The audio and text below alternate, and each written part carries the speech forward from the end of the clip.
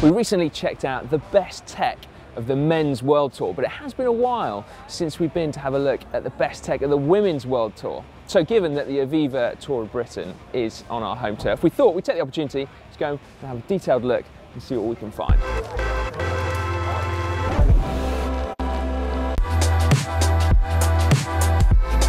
Over at Alé-Cipollini, can't really miss these guys. Certainly stand out. It's kind of from the Tinkoff school of kit design, but their bikes are real head turners. This is the Cipollini RB1000 of Marta Tagliaferro. Now most of the team are actually choosing to ride the Aero Cipollini, although they do have the new Bond, which is their lightweight bike as well. They're all on the team car, but one or two riders are electing to start on that. Full Campi Super record. That is a thing of beauty. Man, I absolutely love this bike. The Trek Medina of the UK-based Drops cycling team. Custom coloured using the Trek Project 1 customisation programme. That is just amazing, isn't it? Mechanical Dura-Race. They've got Bontrager Aeolus 5 rims, really wide, and so although they've got 25C Continentals on there, they plumped up. They're massive, which is going to be a real hit on the slightly rough British road, should we say. Other interesting things. All the women on the team are using the Bontrager women-specific saddle.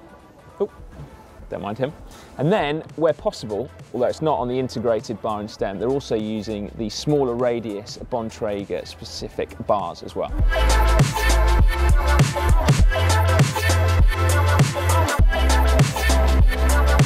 Well, hello, look what we've found here. No prizes for guessing whose. It's the Specialized Amira of world champion Lizzie Armitstead. Although actually, poor Lizzie doesn't get a name on the bike. I mean, admittedly, Specialized has sprayed up a custom World Championships bike, but still, no name sticker.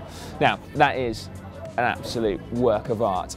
She's got SRAM Red E-tap on there with a quart power meter on her actual deviation from SRAM Red. She's got the Specialized S-Works cranks on there. She's got Zip 303 wheels, not the NSWs actually, and then Specialized, quite famous now, S-Works turbo tyres. So supposedly some of the tyres with the least rolling resistance out there. And then what I thought was quite interesting is that stem. She's got an absolutely massive Zip Sprint stem on there, so really, really stiff and also really quite long. Then also another nice touch on there, she's got traditional style, old school handlebars.